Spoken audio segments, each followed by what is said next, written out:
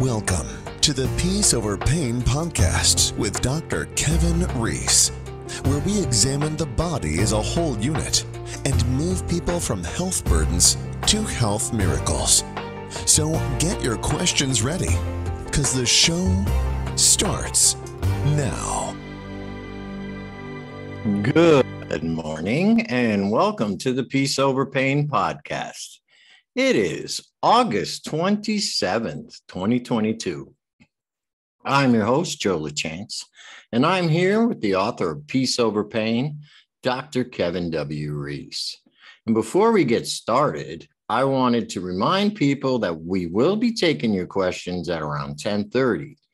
So if you have a question for Dr. Reese, please leave it in the comments or click the Zoom link in the description to be part of our live on-air broadcast. And today we are going to be talking about post-traumatic stress, how it affects your life, how it affects your health, what are the causes of post-traumatic stress, and how are ways that you can move towards healing and finding inner peace. So, Dr. Reese, how are you today? Good to see you. Hey, Joe. So I had my yearly physical with the medical monopoly. Oh. And I'm told that I'm as healthy as a 43-year-old can be. But really, not really, because I know what I'm deficient in and they have no clue. So they said, see you next year. And I said, maybe I won't be back because I do more than you do. You said that to him? No. You thought it. It's what I'm thinking, because you projected it. Because I know what's wrong with this body, and I'm on top of it. And they don't. They have no clue because they're very superficial. To them, I'm as healthy as can be. See you next year. Right? Because I can't make them any money. Right. You can only make them money if you're sick. So they'll be happy with your once a year, $50 or whatever they get. Yeah. I just go because it just keeps my toe in the medical game, so I can kind of be a spy a little bit. Yeah, I agree with you. That's why I get those 6-month blood tests, first of all, I like to see what's going on.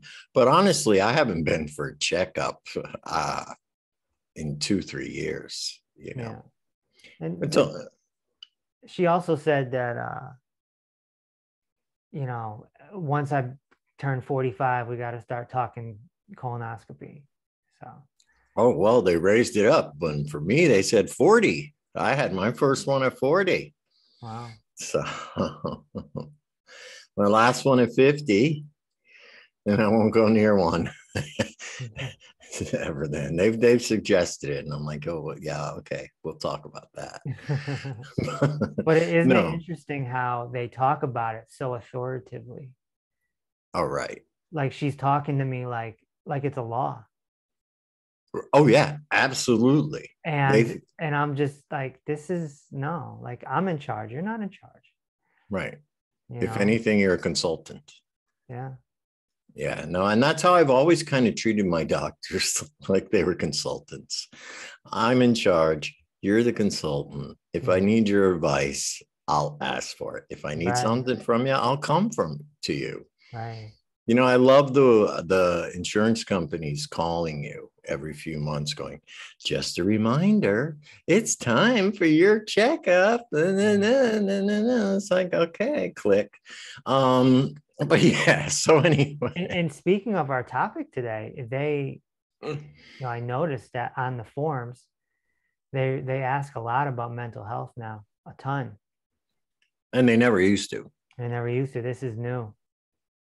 Well, good. That's important because Well, it's important to a certain extent, but they don't know how the mind works.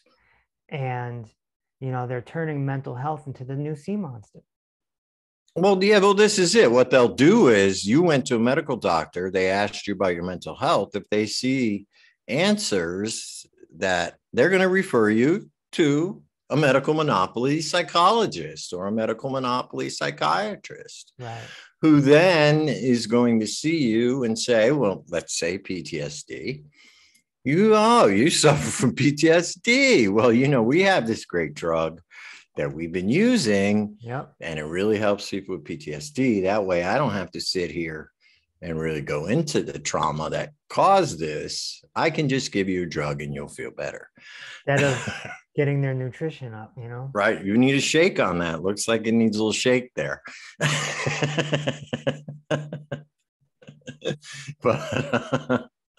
but yeah, no, I agree. It's a vicious cycle. If they can't get you, they'll try and push you into another aspect of the medical monopoly.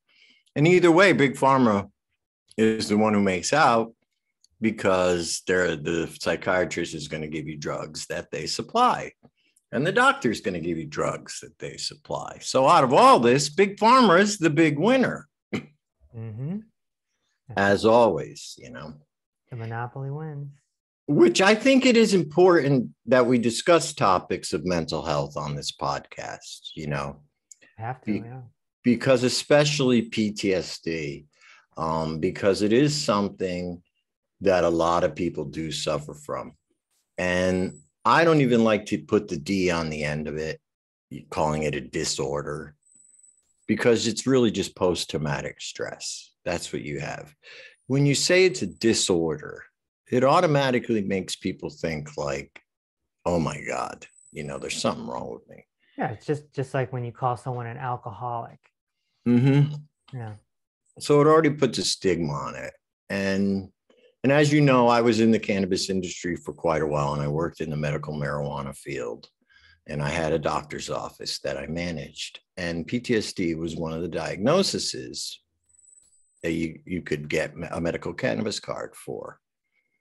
And so I did learn a lot about how it works and the whole mechanics of it. But my understanding of PTSD is, we've spoken about depression, we've spoken about anxiety on here, and how we've said that could possibly be caused by some kind of nutritional deficiency.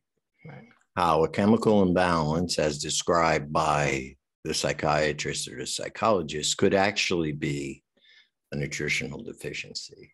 Yeah. But I think PTSD, while some of the symptoms of it, PTS, can be anxiety, depression, sleeplessness, and that kind of thing, I think the root cause is something different that can actually be defined. So it's a specific event or series of events in a person's life. Yeah. One of my best friends is a Marine. Mm-hmm.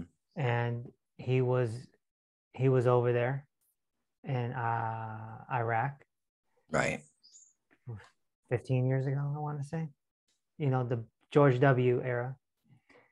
And yeah, he would wake up in the middle of the night going like this, right. Sweating, And he had no control over that. Oh, it happened in his dream. Right.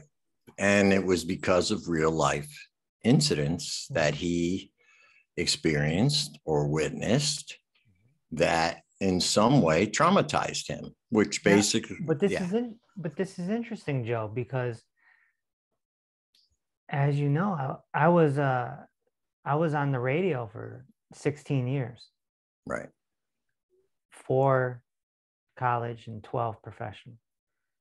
And I used to wake up doing the same thing with dead air. And I would imagine a lot of radio people can relate to this. You just wake up in the middle of the night and you're like, oh my gosh. Like you think there's nothing on the radio, right? This is what we call dead air, is when there's no one talking, mm-hmm. and there's no music playing, or there's no commercial playing, there's no nothing. This is the worst thing that can happen to a radio person. Right. It is the worst. And it's a fear. It sticks with you. And it still pops up every now and again, even though I haven't been on the radio in 10 years. It could pop up on this podcast. Right. And it's like, oh my gosh, it's a bad feeling. It you know, it's that heart sinking feeling. And I've had instances in my radio career where something would go wrong and there's dead air. And I'm down the hall in the break room, you know, getting a snack or some water or something. And you got to run. Oh, yeah. You got to run as fast as you possibly can to get back to that board. And then you got to hit the right button. It's, yeah. Yeah. So I guess my point is, you know, just like my friend who had the PTS from war, I had it from radio. Somebody could get it from a street fight, right? Or being in the drug game. All sorts of absolutely street life happens, right? You could get it from a bad relationship with someone. You can get it from all sorts of different things. Right. That's why I say it's a very prevalent thing within our society that people didn't even know. Because let's be real, people who live in, let's say, an urban neighborhood, right, where they walk out of their doorway and there's drug dealers on the corner. There's shootings every night in the neighborhood. There's muggings. People are, you know, it's almost like a PTSD environment, you know, and they grow up like this. So it almost becomes a part of normal life, you know, and once they get away from that and they realize, oh my God, you know, look what the damage it's done to my psyche now, the way I operate in the world now, because of the traumatic childhood that I had in that urban neighborhood. It's something that can have long-term effects on your life and you don't even realize it. Right. You know, like, why do I always get involved in these bad relationships? Right. Well, maybe if you look back, it's you know, the root cause is something PTS related. Yeah.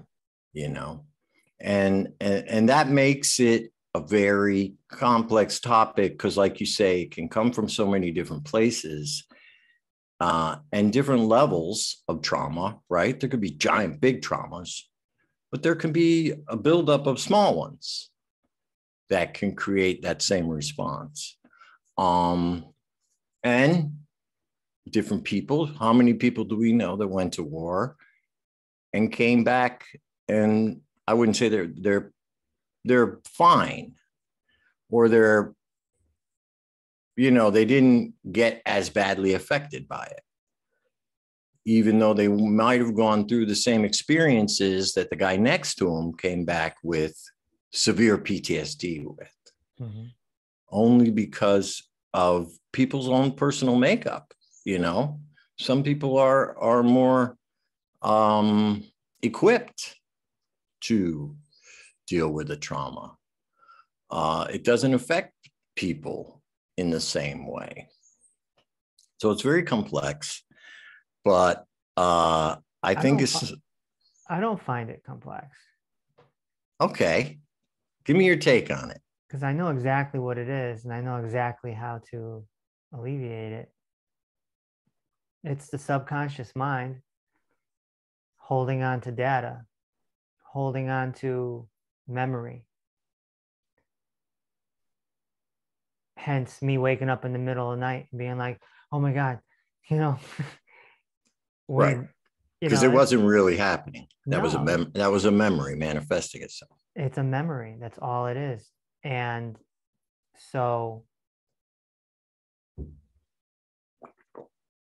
and I also get it sometimes if I have a night where I don't sleep well. A memory is automatically triggered, which is programming from when I had my dark night of the soul, and I had severe trouble sleeping. And so, you can make a case that that's PTS.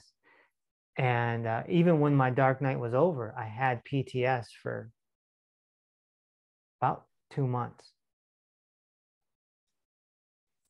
And I worked with Mark Pelter on it, who is the mindfulness coach at the Peace Over Pain Clinic.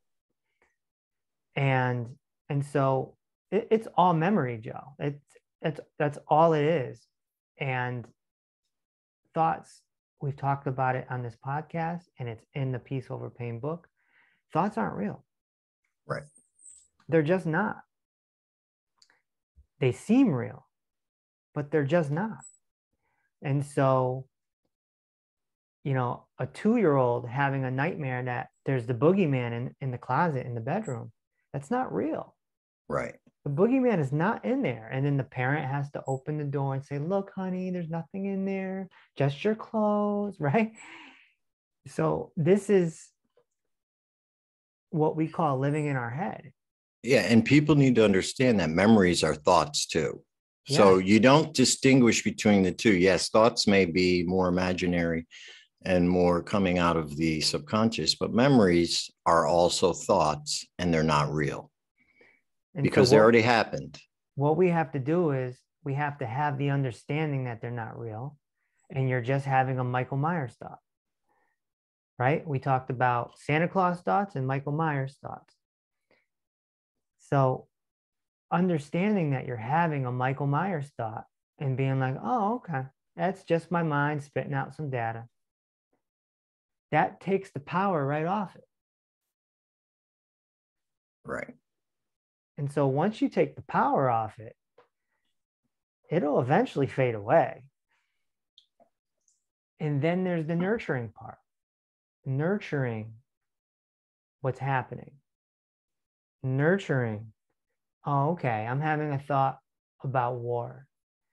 That time when my soldier friend's head was blown off right next to me. Okay, it's okay. It's all right. It's just a memory. It's not happening now. It's all good. This is what we have. This is how we nurture ourselves, take care of ourselves. Otherwise, you're going to go to a therapist over and over and over and over again. They're going to squeeze you. You might end up on some drugs, and it's completely not necessary. And I understand that that might trigger some people, but it's just not necessary. And so you have to learn these things in order to become sovereign. Yeah, I agree with you. When you break it down like that, you're absolutely right. It is nothing but a memory manifesting itself through the subconscious into your life now. Now, unfortunately, when it wakes you up in the middle of the night, it's kind of uncontrollable. You kind of have to wake up and do that kind of nurturing and reprogramming. It'll go away. Right. Once you do it in your waking hours, it won't infect your sleeping hours as much because you're dealing with it during your waking hours. I had quite an experience with PTSD when I first, I'll just have to come out and say it, when I first got sober. And it was the first time in my life, I was 25 years old, where I really had to get down and take a look at myself and why I did what I did. And it did come down to a number of traumas in my life, one of them being the death of my father that I didn't deal with, and a few different incidents that had happened throughout my childhood and my younger years. Right. And when I got into it, I did start going to a regular shrink. I was a psychologist, so I never got prescribed any drugs. But what I decided was, after seeing them for about 6 months, was that I could deal with this in a different way. So I looked into hypnosis and what is called neurolinguistic programming. Yep. Now, I don't want to get into the mechanics of it and how it works.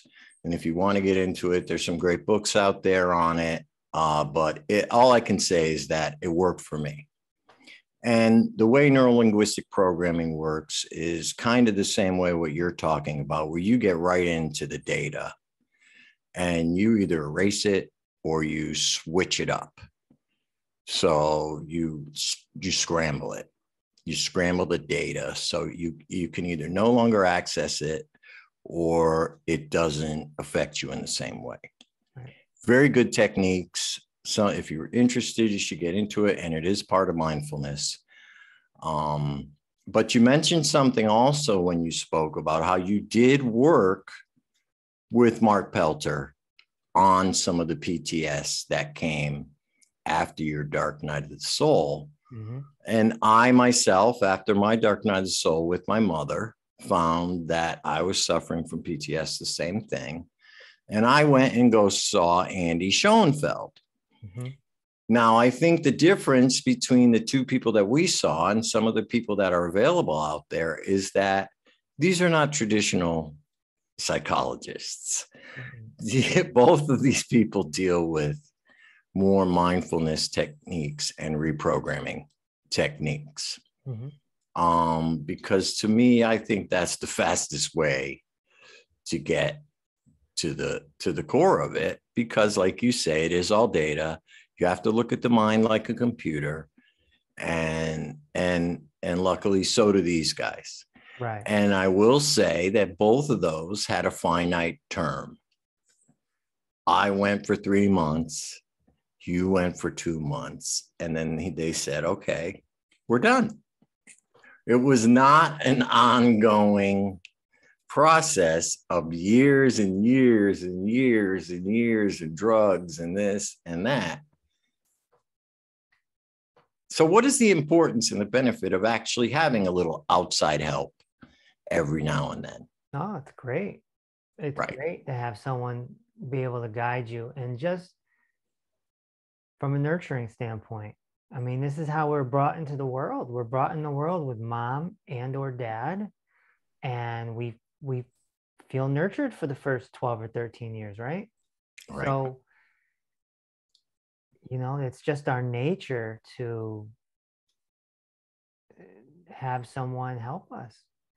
And that's what we do here at the clinic, with all the coaches and everything, providing that support system. The nurturing. Yeah. And you did bring up another good point where you almost have to become your own nurturer. Like, I'm at my age, both my parents are dead. So I don't have that natural nurturing that comes from a parent. So I had to learn how to be my own nurturer, my own parent, because really deep down, we all have an inner child in us. That's right. That tends to react to a lot of these PTS things, because sometimes it happened when you were a child. Mm-hmm. Do you know what I mean? Mm-hmm. So, and I think it's important to learn how to be your own nurturer. And in the beginning, maybe have someone show you how to be your own nurturer. Absolutely. And these are classes that I give in our 120-day program. Right. And they get Mark Pelter on top of it. So, it's just like yesterday. Yesterday, I was on the phone with a client who is going through some pain. And she doesn't like pain. And I was just like, you like pleasure, right? She's like, of course, I love pleasure. Pain is the other side of the coin. They come together in this world. Every coin has heads and tails. And I told her to nurture her pain. And it was a new concept for her. So I gave her a little example, and, she went off to do it. This is how we take care of our bodies. It's how we eat. Obviously, it's what we put into our mouth. It's how we sleep. But it's also nurturing. because your body, remember, the body follows the mind. We've talked about that before. So if you want to make your cells regenerate better, you can do it with the mind. This is your onboard computer. And we, in my book, I talk about TMS, the mind-body syndrome. That's a topic for another day. And Ho'oponopono, which is my method, what I use. So this is all about getting in there and nurturing that inner child and letting the subconscious mind work for you instead of work against you. If you have PTSD, it's working against you. Mm-hmm. That means this programming is just, driving you a little nutty. It's a loop. It's a loop. And then your mind, being analytical, is going to take the memory and then it's going to analyze it. And so now there's subcategories coming down. Now you got 1A, 1B, 1C, 1D, and here comes another thought. Oh, let's get a 1A, 1B, 1C, 1D on that one too. And it's like, if you don't break the pattern, then you're just going to go over and over and over and over again. And it leads to a not so good life. Right.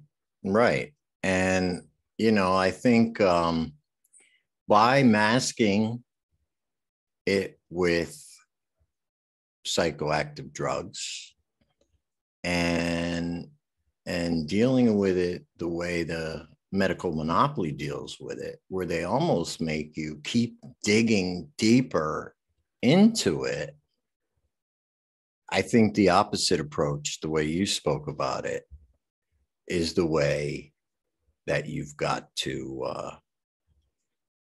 deal with it. So what would you recommend somebody who, let's say, is stuck in this loop, has been going to the medical monopoly, psychiatrist, has been suffering physical effects? Because we haven't really touched on that. But what are some of the physical effects? How does it manifest itself, let's say, in the body? In the body, how does PTSD manifest itself, let's say, in the body? Yeah. What are some? It creates tension. And so tension is going to lead to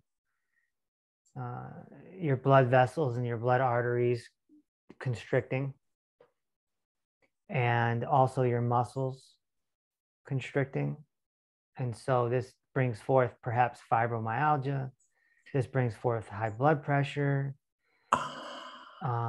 Of course, it can mess with your adrenal glands, which messes with your kidneys. It's a lot. It's a snowball effect. Some people might have back pain or, calf pain, whatever it is. And, it can be alleviated. And that's why in our 120-day program, we tackle everything holistically. Right. It's, a lot of people throw the word holistic out there, but they're not really holistic, They're just using the word, but this is truly holistic. So we're tackling it from all angles. And, I have the whole Ho'oponopono course, which is called Instructions for Inner Peace. And so someone could take that course if they wanted to. It's also included in the 120-day program. So, yeah, I think Ho'oponopono is a great way to do it. I think maybe we should do an episode on that sometime, or at least a portion of an episode on that mindfulness technique. Definitely. The only requirement for HPO, as I call it, is a belief in a higher power, in a divine creator. Whether you call it God or universe or whatever, that's up to you. But which is also the one rule for the 12-step program. Similar. It's one rule for the Freemasons too, but that's a different podcast. We'll leave that to some other people. Yeah. But I also think that, a belief in that is important. A belief in the higher power or some kind of force that kind of keeps this crazy world all together. Do you know what I mean? Yeah. Even if you just think of it as the electromagnetic field that covers the planet. Yeah. In that way, it may be, because we don't know what that electromagnetic field contains. So it could contain everything we're talking about. But, yeah, there's a lot of ways. I know you and I probably look at it more like the Force. Do you know what I'm saying? If you want to do a Star Wars reference. Star Wars. I'm Star Wars in and out. Yeah. So the Force, as people know, has a dark side and a light side. There's the Jedis and the Sith. Right. And that could perfectly describe the universe, because people are under this impression that God is good. God, everything God is good. Well, light is, you could say light might be described as that. But the divine nature in itself contains both aspects. That is, if you look at the yin and yang, you can kind of get a picture of what the higher power is, which is contained in you. But again, that's another podcast that we can go into. Yeah. But, as far as PTS goes, like I said, with my experience, I agree with you. It's better to use mindfulness techniques than to go to a psychologist or a psychiatrist. And I'm going to be a little controversial here, but I would say it would be better if you feel like you need to get off your prescription drugs to look into possibly medical cannabis. Mm-hmm. And I'll just leave it at that, because again, that's another topic for another podcast. And I would like to hear your thoughts on CBD and different, if that is something that can be added to your health regimen, if it's something you think, and cannabis in general, but we'll take that on in another episode. But as far as PTS goes, I will say that is the only psychological, I hate to use the word disorder, but the only psychological thing that they will prescribe it for. And the purpose disorder of that is better than disease, though. Yes. And the purpose of that is specifically to get people off psychoactive drugs. So they're not saying that medical cannabis is going to cure your PTS. What they're saying is, if you want to get off these psychoactive drugs that may not be too good for you, look into medical cannabis as an option to wean yourself off. But I will say that the advice we always gave to the patients was, you have to deal with the psychological aspect.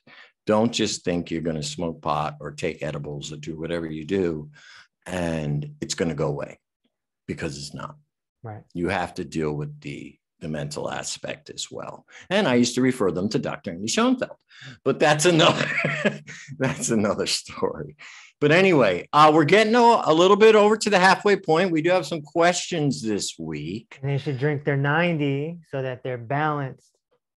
Right. And that's the other component, is to keep your nutrition and your health up, starting with the 90 and a proper diet, keeping off the poor four and things like that.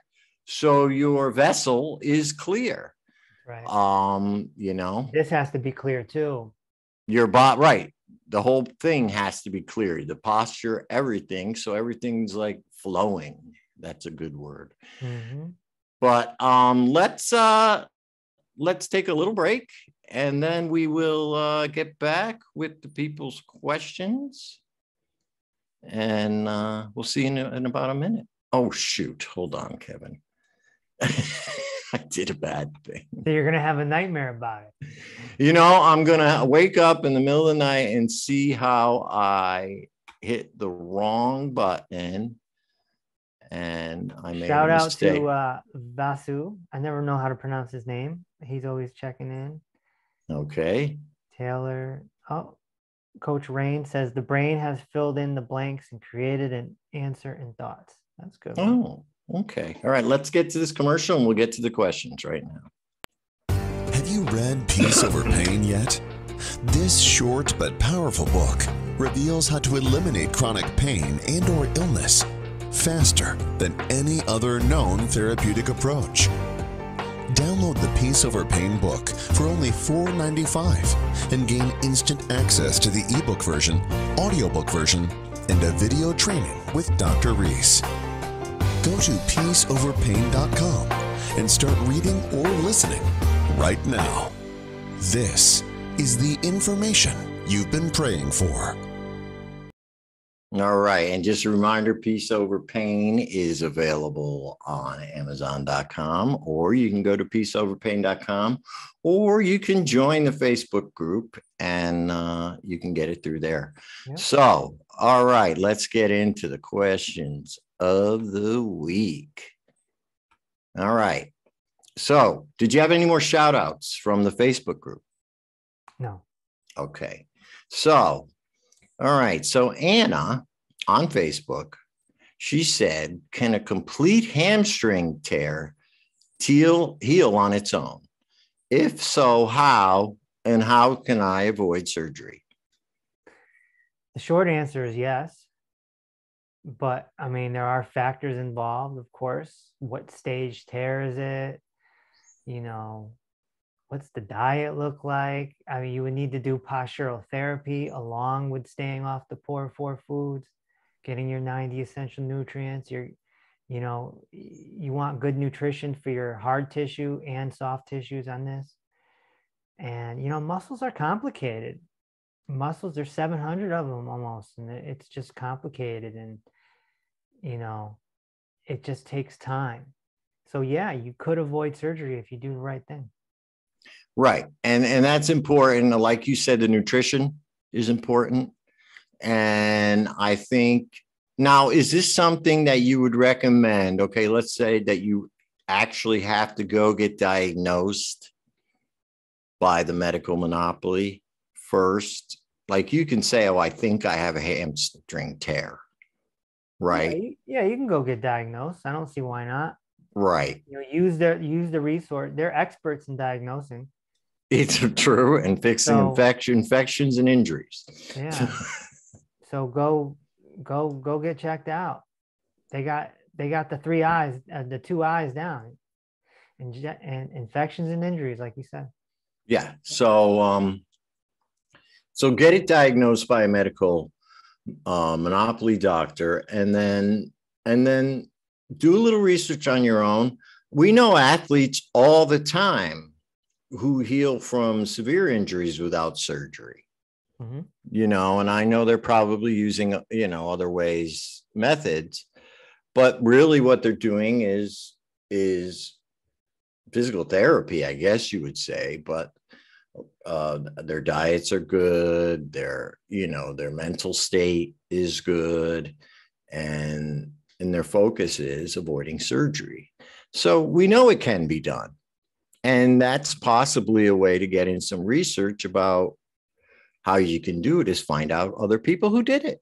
Yeah, it's all relative, depending, it depends on the situation, right? Yeah. I mean, if it's torn off the bone, yeah, you're probably going to need surgery if it's torn off the bone. Yeah. So you really should have it diagnosed. But yes, you can avoid surgery, and it can heal on its own. So that is the short answer to your question, Anna. And if you have any questions, you can always come into the group and talk to Coach Amber, and then she'll move you down the chain. So, okay. Charlie on IG. All right, here we go. How to clear arteriosclerosis. I've heard the term used. Yeah, I've heard the term, but I don't really know what it is. Should I stop eating cholesterol? Okay, yeah, atherosclerosis are clogged arteries. Okay. And no, you shouldn't stop eating cholesterol. You need cholesterol. Clogged arteries comes from inflammation. So that means the artery is inflamed. The body, in its wisdom, is putting out cholesterol and or calcium to put the fire out, because cholesterol and calcium are alkaline. So that's the firefighters of the body. And so that's plaquing on the arteries. But the root cause is inflammation. Or we could even go back even further and say the root cause is free radical damage. So that's coming from what you're eating. Mm-hmm. You're eating the poor four foods. And I would also say we would have to check blood sugar, because an imbalanced blood sugar inflames arteries. That's why diabetics almost always have cardiovascular disease. Ah, and I find it interesting. Should first of all, let's clear up something about cholesterol, because the medical monopoly will tell you there is good cholesterol and then there's bad cholesterol. So first of all, what's the difference between LDL and HDL cholesterol? Size. And That's it. Yep. And LDL is small and HDL is big. And so the reason why they call HDL good cholesterol is because it's too big to get into an artery. Oh. So your body's using it, right? It's going through your body. You're using it, which right there is proof that cholesterol isn't bad. Well, yeah, that's why how do you define good and bad cholesterol, And so I see LDL is little, probably little, low and high. Yeah. Little is small. LDL is small, so it can sneak into your arteries and plaque. But it's only going to do that if you're inflamed. Right. And then my other comment is on the question is, should I stop eating cholesterol? I would say it depends on where you're getting that cholesterol, because if you are getting it from chicken wings and fried foods and things like that, then you should stop eating it, because a lot of those things are also high in cholesterol. So, but like you say, even when taking out the poor four foods, there are still plenty of other foods that contain the fats and what, quote unquote, you would call cholesterol. Yeah, and we'll do probably a whole show. Yeah, that's another one. And I have a training on peaceoverpain.com on cholesterol as well. So it explains everything in detail. And that's free, right? I think it's $10. Yeah. Okay. So you can check that out on peaceoverpain.com. A lot of people don't know there's a lot of free info on that too. Mm-hmm. So if they want to get started, just go there, and there's a plethora of information there. Okay. So answer to your question, no, you shouldn't stop eating cholesterol, but you should work on getting your inflammation levels down. Mm-hmm. Okay. Shannon on Facebook. What to do about tumors? I think that's a very broad question, but. Yeah, well, we do have a tumor protocol, which contains fucoidian. Fucoidian is known to break up tumors, and that's something that we use for sure. Tumors are typically a lot of dehydration involved in it, because you have dirt and you spray water on the dirt, and now that turns to mud, right? Now you can take that and create a mud ball, right? Mm-hmm. It's kind of sloppy, but it's a little ball in your hand. Now put that into the sun in July and let it sit for half a day. It's going to turn into a rock. Right. You could throw it through a window. Yeah. So now your dirt turned to mud, and the mud turned to a rock in the heat. And this is what a tumor is essentially. It's stagnant lymph fluid being dried up. And sometimes it's got sea monster cells and sometimes it doesn't. So there's different types of tumors too. But fucoidian is a great product. It's a brown seaweed from Japan. And what's it called now? It's been known for a long time. Okay, that's good to know. So that's something that people can look into. And also on the root cause level, you have to get your lymph system going. Yeah. You have to do things to get your lymphatic system moving again. And drink more water. Drink more water. Yep. Maybe a little salt in there to help with the dehydration. Mm-hmm. I know for a fact, me living in the tropics, I sweat a lot. And when I do blood tests, my sodium levels always show low. And I do have a certain level of dehydration here, just because right here in this podcast, I'm sweating because it's 85 degrees outside, and I don't have AC down here. So dehydration is a very key thing that people need to keep their eye on. And like you say, that could be a key factor in taking what was just before a lymphatic blockage and causing some of these deposits to actually harden up. Right. Whereas if you were hydrated, they may not have hardened up and might have actually moved through your system if you had started working on them. Like, again, taking the 90, doing whatever it is.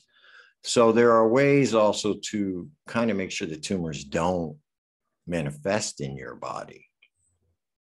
And again, I have to ask you this question. Is this something, because again, you could say, oh, maybe I have a tumor, I don't know, unless it's protruding.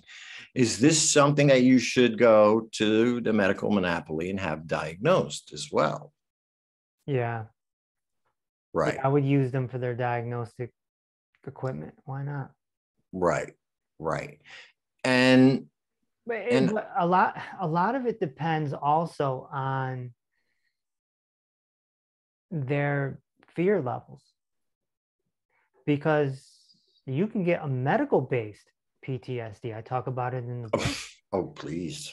So you can go down this medical monopoly rabbit hole and end up just a train wreck. And so if you're prone to PTSD or anxiety, part of me wants to say, just leave the monopoly alone. And go to a naturopath or go, just, you have to go with your gut almost then. Yeah, you come to the Peace Over Pain clinic. And just start doing treatments and see if it gets better. Right? Just start getting on the protocol. Yeah, get on the protocol. But part of the protocol is dropping fear. Well, yeah, that's the third part, the mindfulness part. Like I always ask people, when I'm in a consultation and they're telling me some awful things about their body, that could be life-threatening. I ask them, are you scared? And then that brings forth a whole other conversation, and we end up talking about that more than we talk about, the symptoms.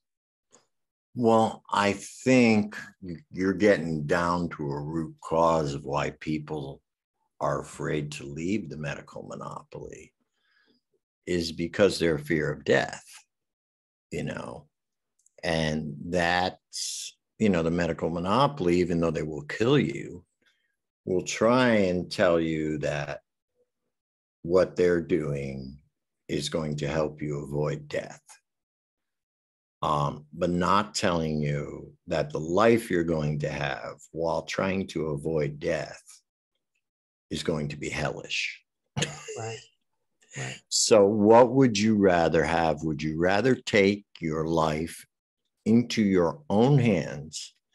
Because honestly, who bestowed this? Was your life given to the doctors, or was your life given to you? Are you ready to take your life basically into your own hands, take charge of your own healing, or are you ready to turn your life over to the medical monopoly? And I think tumors, when people hear that word and they see that word, they get scared, and then they run right there, and they're willing to do whatever they tell them. If it means cutting out, if it means chemotherapy, anything to live. And I think that's an important fear that people have to get over. Like, here's a story. I used to go to this haircut spot, and this woman would, cut my hair, and she owned the place. And one day I went in for the haircut and she wasn't there. And so I asked the barber, hey, where's so-and-so? They're like, oh, she was diagnosed with brain cancer. I was like, oh, okay, wow. They're like, yeah, she's doing the treatment and all that. And, they're holding on to hope and blah, blah, blah, blah, blah. In 3 months, she was dead. Wow. And that place is closed down now. She was in her early 30s, and she had 3 kids. So, wow. Yeah. What do you do when you get the diagnosis? You go down the medical monopolies path, and you die. Or you live longer and suffer, like you were saying. Depends on the type of sea monster you have. Right. Right? They seem to have an okay grip on breast and prostate. Yeah, because they found some alternative treatments. But other than that, it's like, in leukemia too. They do okay with lymphoma. But, brain is... Forget it. Big stuff. But what if this woman said, no, I'm not doing the medical monopoly. I'm coming to the Peace Over Pain clinic, or maybe there's some other... Or a naturopath even. Anything besides the medical monopoly. The only problem with a naturopath is they're not holistic. No. They're a nutritionist. Right. And they do prescribe. They can prescribe vitamins and things that you couldn't normally get OTC. Right. Like higher strength fish oil, all that kind of stuff. And so can't we over here. Right. But a naturopath isn't holistic. They don't take care of your mental health. They don't take care of your musculoskeletal system. They're nutritionists. Right. I have no idea why they're called doctors, honestly. They should just be naturopaths. No, they're nutritionists. Right. Is what they are. And not to down them, because I will say they helped me. They would give me solutions that the medical monopoly would have told me something different. Do you know what I'm saying? That worked. So, and this was before the clinic, Kevin. So, Yeah. And it's like, if this woman decided to go to holistic route, how much longer could we have had her live? But we'll never know. Yeah, my mom said the same thing to me. We'll never know. And we may never know, Joe, because people are so scared that they just go with the authority. They go with the medical monopoly. They don't give someone like me they might give me a consultation at best.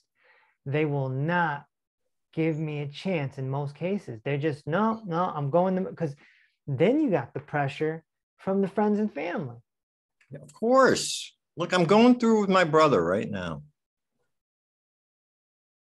Yeah. And I went through it with my mom, and you're going through it with your dad. You know, you can try as much as you want and tell them that maybe a different approach would be better.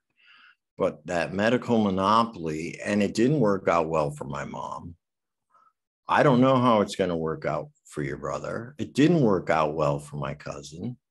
So I'm getting sad just thinking about it. So, last question. If you eat liver, aren't you eating toxins? And I guess they're saying this because the liver clears toxins from your body, and there must be leftover toxins. That's Genyard on IG. Okay. Yeah. The liver doesn't store toxins. It neutralizes toxins. And so it is the healthiest organ that you can consume. With bone probably being right next to it. But you think about all the lions and bears that kill something and go right for the liver. I mean, they instinctually know. So it's not like, you know, there's not lions just passing out like, oh, I had some bad liver. You know? True, they're eating it raw. I mean, we're talking humans where you're going to eat it cooked. More than likely. Some people do eat it raw. Oof. And if you do, you want to do it probably frozen. Mm-hmm. But yeah, there's no toxins in there. Nothing that's going to put you in harm's way. The liver has 400 functions, give or take. It is a monster. It is the MVP of your body. And, you know, if you're eating organs, if you're looking for something nutrient dense, then you eat liver. Or you say, ew, that's disgusting, and you drink your 90 essential nutrients. I mean, you technically don't need to eat liver or bone broth, really. No. If you're following this protocol. No, but exactly. I have to talk about it and tell the truth. Yeah, no, my mom used to eat liver, and I thought it was disgusting. But, you know, each to his own. And there's a lot of ways to get liver. There's liver pate. There's goose liver. I mean, there's a lot of ways to get it. You don't have to fry it up with onions. Yeah. But either way, I make it in a pressure cooker, and then I chop it up into pieces, chop liver, and then I just eat it like a supplement. Right. So it's just a little piece like this, you know, just like this. Uh-huh. Oh, so you'll make a batch of it and leave it in the fridge? Yeah. Oh, okay. All right. So we're about at the end right now. It's been a great show, Kevin. Yeah. I think we give a lot of great information out to the people, and I'm looking forward to next week. So I just want to remind the people, you can go to peaceoverpain.com. Follow us on Instagram, Facebook, and join the Facebook group. And also, we are now on Spotify and YouTube. So with that, we will see you next week, 10 a.m. on the Peace Over Pain podcast. Thank you very much. Thanks for watching the Peace Over Pain podcast live inside our clinic's Facebook group. Be sure to submit a question or comment for next week's show at peaceoverpain.com. Also, perform some goodwill and tell a friend in pain that you found their solution. Refer them to the Peace Over Pain podcast and the Peace Over Pain book and help them move closer to their miracle.